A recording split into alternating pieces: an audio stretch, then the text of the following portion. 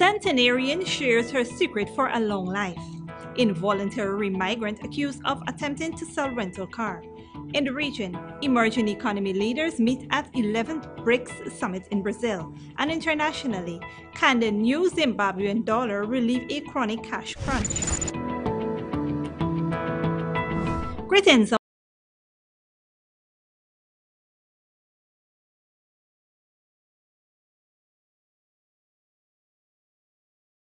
Welcome to this edition of Headline News Update. I am Bibi Bacchus. Thank you for joining us. I am now GT to the bone. Those were the words of Director General in the Ministry of the Presidency, Joseph Harmon, today as he announced that he has relinquished his American citizenship. Director General Harmon was one of 4 government ministers who were compelled to resign after the Caribbean Court of Justice reaffirmed that Guyana's constitution bars dual citizens from serving in the National Assembly. Prior to the CCJ ruling, he served as Minister of State. Mr. Harmon is also the second former government minister to relinquish foreign citizenship after former Foreign Affairs Minister Carl Greenwich formally re-announcing his British citizenship earlier this year. According to Harmon, he was informed of his application's approval in early October. It is now expected for him to be a candidate for the coalition during the next year's general elections. Georgetown resident Michelle Liverpool has reached a milestone that few are fortunate enough to reach, celebrating your 100th-year birthday. Esther Sobers tells us more. Born only days after the end of World War I, Michelle Liverpool, a centenarian, feels like a princess every day, as she is grateful to have lived a fruitful life. Today, she was joined by friends and loved ones to celebrate her 100th birthday. Liverpool originates from Nambrick, Puerto East Bank, Essequibo. The farming area was quiet. Yes, and it was quiet. We had no thing. It was quite nice, along with the other elderly people, everybody, auntie, uncle, you know. So you're 100 now. Are you happy with how your life has been? Is there anything you would change about it? I thank God I did not know.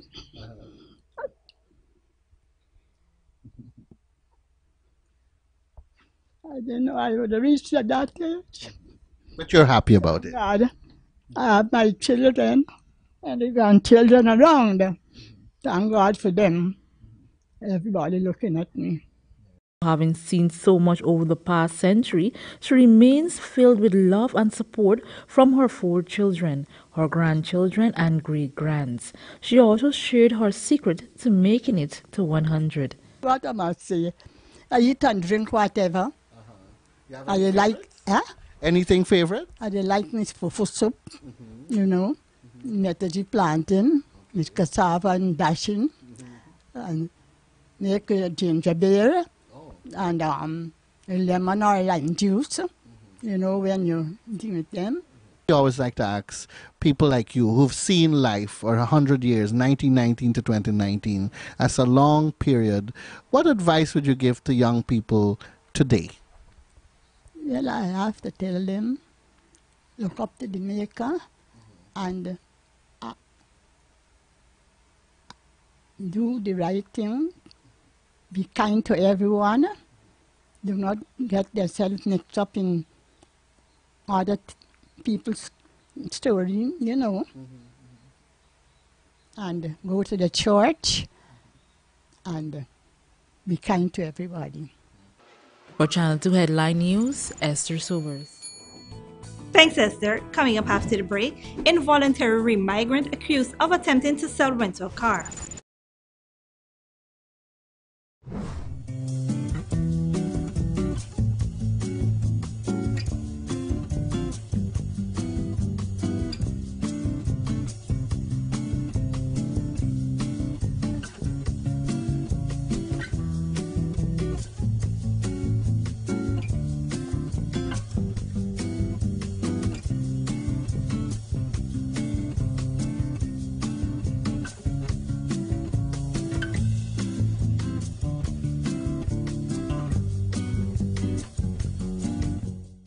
Mason Francois chocolatier is a lip-willy cake, teasing your taste buds. It's handmade, it's chocolate, it's true, it's healthy, organic, delicious, and nutritious. Have a taste of our chocolates, cakes, and much more in a variety of flavors like never before. Try our peppermint, walnut ginger, coconut rum cream, and pistachio. Only at Mason Chocolatier, 45 Garnet Street, Georgetown. And also indulge in our Saturday and Sunday breakfast, lunch, and afternoon tea only by reservations. Telephone 648-2619. Mason Francois Chocolatier, the best chocolates you ever have. Welcome to Kissoon's Furniture. Find everything you need for your home and more under one roof in our newly decorated showroom. Our locally crafted furniture has been perfected over the last 60 years. From our hands to your home, we also bring to you our newly introduced lines of imported furniture and sleep center, where you can find a wide range of beds and mattresses.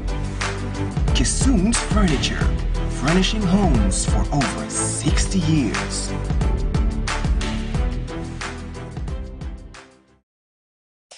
Wouldn't it be nice if we didn't have so much waste to dispose of in the landfill? Well, composting can help us reduce the waste we dispose of by turning our organic waste into compost, which can be used to improve the quality of our soil.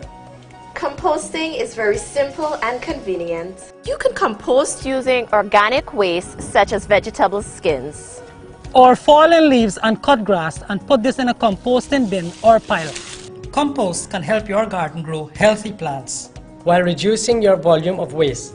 It's a really good way to keep our communities clean and healthy. So, let's all start composting our waste. Find out how easy it is. Call us on 226-2189 or 227-8429 or visit our website moc.gov.ui. A message from the Ministry of Communities in collaboration with the Inter-American Development Bank. Are you running out of ideas of what gift to buy? Scared of getting the wrong size or color or something they already have? Why not try a gift certificate from John Lewis Styles?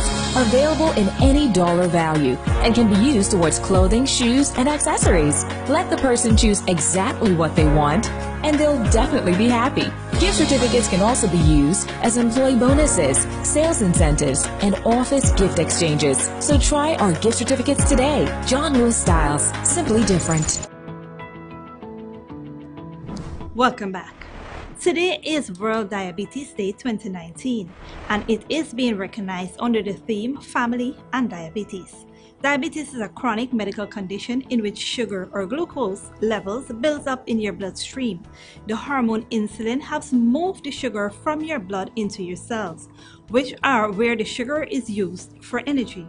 In type 2 diabetes, your body's cells aren't able to respond to the insulin as well as they should. Diabetes Day was created in 1991 by the International Diabetes Federation and the World Health Organization to raise awareness in response to rising diabetes rates worldwide, and it was made an official United Nations holiday in 2006. It's recognized on November 14th because that's the birthday of Sir Frederick Banting, who discovered insulin along with Charles Best in 1921. IDF is raising awareness of the impact that diabetes has on the family and support network for those affected, and promoting the role of the family in the management, care, prevention, and education of diabetes. Left untreated or unmanaged, diabetes can lead to life-threatening complications. Those include blindness, amputation, kidney failure, heart attacks, and stroke. Diabetes was responsible for 4 million deaths in 2017. Test early to prevent diabetes. One local businessman received the shock of his life when he learned that one of his customers was in the process of selling one of his rental cars. Here is more from Esther Sobers. Being in the car rental business has its rewards and disappointments. It is a risky and expensive business that is built on a concept even more valuable than the vehicles they rent and trust. One must trust that the renter will return the car in an undamaged state, but sometimes unscrupulous renters will abuse this trust. This is something 54-year-old businessman Thakur Prasad now knows all too well. He was shocked to learn that one customer was actually in the process of selling one of his rental cars. Prasad, who didn't want to appear on camera, recounted the troubling tale. A month ago, this guy, Andre, I know him very well, Andre Wilkinson. He came and he rent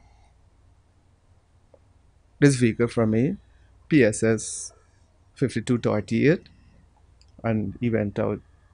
And roughly about, I was getting some payment problem with him, so he had to return the vehicle. 2 weeks or maybe 1 week after that, two persons came by my home and they said to come to uplift the vehicle. So I was like surprised, wanted to know why they come to uplift the vehicle. Prasad showed headline news the agreement of sale allegedly created by Andre Wilkinson, an involuntary migrant residing on the east bank of Demerara. The vehicle, a 2008 Toyota Premio, was sold for $1.4 million. The purchaser, Carlos Anthony, had already paid half the purchase cost. After learning of what was transpiring, the duo decided to report the matter to the Guyana Police Fraud Department, located in BRICS Police Station. Went down to the fraud department, and I think they meet with someone there named Vince, and they call me and they asked me to turn up there with all my documents. So I went there with all my documents pertaining to the vehicle, and the guy Vince says he's gonna call me back, and I leave the documents with him, the registration and all the other relevant documents. He says he's gonna call me back. And to this date, he didn't call me as yet. And Prasad claims that despite being presented with the agreement of sale, the police have yet to charge Wilkinson for fraud. This led Prasad to question why hasn't anyone paid attention to his case despite providing evidence and personal information against the alleged perpetrator. Worse yet, the purchaser, Carlos Anthony, revealed that he has yet to be refunded the $720,000 he paid Wilkinson. How much money have you received back from that $720,000? None of them. So what do you plan to do? I'm giving it up to the next week. That right now, for word on me, extremely busy, so I don't get a chance to do it right now. Have you been in contact with Andre? Sometimes he would call or with him. And what does he tell you about your money? Lately, I haven't really been in contact with him. And what does he tell you? Huh? And what he tells you when he calls? Basically, tell me that he's working out. Okay. And there's a police at the fraud department. They are aware of this. Have they called you?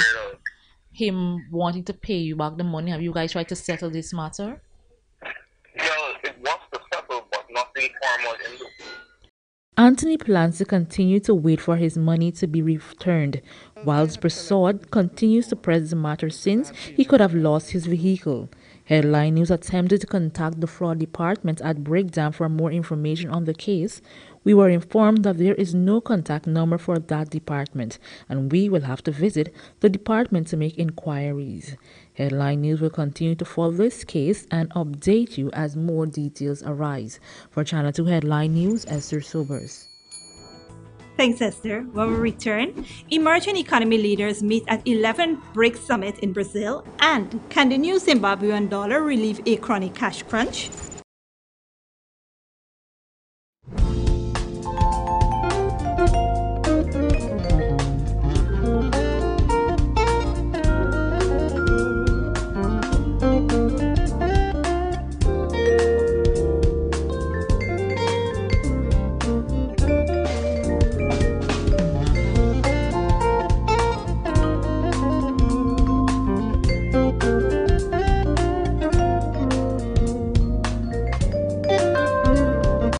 Are you running out of ideas of what gift to buy? Scared of getting the wrong size or color or something they already have? Why not try a gift certificate from John Lewis Styles? Available in any dollar value and can be used towards clothing, shoes, and accessories. Let the person choose exactly what they want and they'll definitely be happy. Gift certificates can also be used as employee bonuses, sales incentives, and office gift exchanges. So try our gift certificates today. John Lewis Styles, simply different. Are you kidding me? Really? So wrong. That is not what we were taught at the Green Generation Guyana camp. Is this the correct way to do it? Drivers, you have two options that you can use. First, you can temporarily put your empty plastic bottles in the trunk of your vehicle or on the ground on the passenger side next to you. Or secondly, place them in the nearest garbage bin you see. We need you to play your part in helping us keep the environment clean and healthy. A message from the Ministry of Communities, Green Generation Guyana Sanitation Program. For more information, please contact us on 592-227-2605, or you may find us on the World Wide Web at www.moc.gov.gy.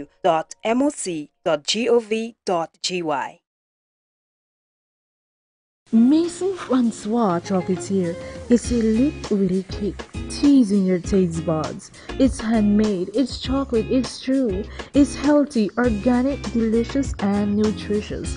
Have a taste of our chocolates, cakes, and much more in a variety of flavors like never before. Try our peppermint, walnut ginger, coconut rum cream, and pistachio. Only at Maison Chocolatier, 45 Garnet Street, Georgetown. And also indulge in our Saturday and Sunday breakfast, lunch, and afternoon tea only by reservations. Telephone 648-2619. Maison Francois Chocolatier, the best chocolates you ever have. Welcome to Kissoon's Furniture. Find everything you need for your home and more under one roof in our newly decorated showroom. Our locally crafted furniture has been perfected over the last 60 years. From our hands to your home, we also bring to you our newly introduced lines of imported furniture and sleep center, where you can find a wide range of beds and mattresses. Kissoon's Furniture, furnishing homes for over 60 years.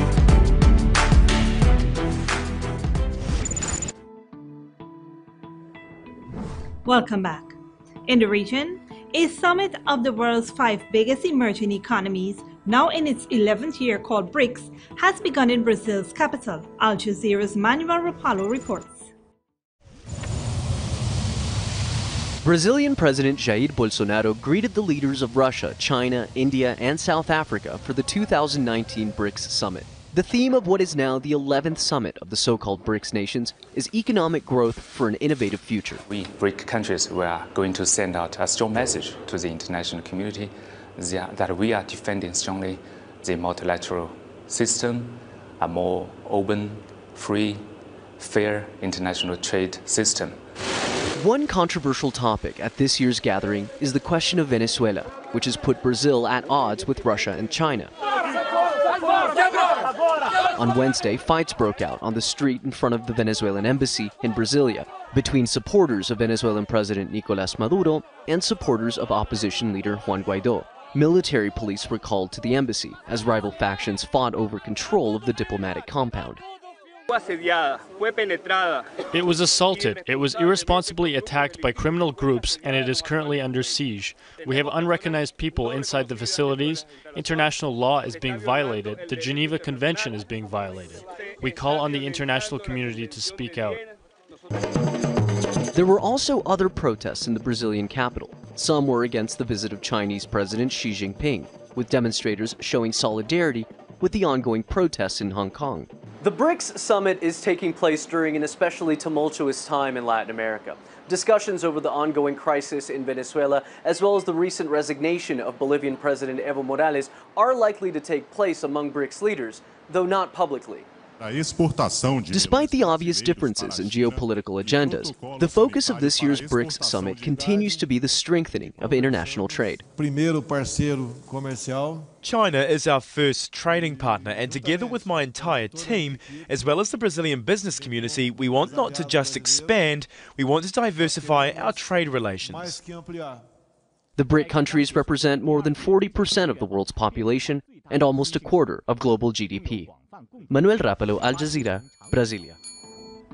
And internationally, Zimbabwean dollar notes have been reissued for the first time in 10 years. The currency was scrapped because of hyperinflation. Al Jazeera's Harun Matassa has more. Queues outside banks in Zimbabwe disappeared when there was hardly any cash available. Most transactions were made electronically. Now, for the first time in a decade, Zimbabwean dollar notes are back. But there are only a few in circulation. That's why some Zimbabweans feel nothing will change. The government is now operating in panic mode. And this desperate decision of bringing in new notes is not going to help Zimbabweans. Most banks are limiting individuals' withdrawals to just $20 a week. Inflation is in the triple digits. Many here say that's not enough for them to cope with constant fuel shortages and the price of basic commodities going up every week. People are not getting the money that they want. They're only getting $100, which is not enough. It can only buy about two bottles of cooking oil, 2-liter cooking oil. So it's not much.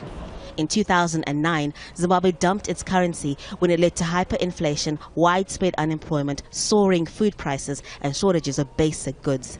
The US dollar and other foreign currencies were made legal tender, but that didn't turn the economy around. 4 years ago, the government introduced bond notes and coins. Zimbabweans were told their value was based on the US dollar, but few people believed that. And on the black market, they kept losing value. Now, some people fear these new notes and coins will again cause hyperinflation.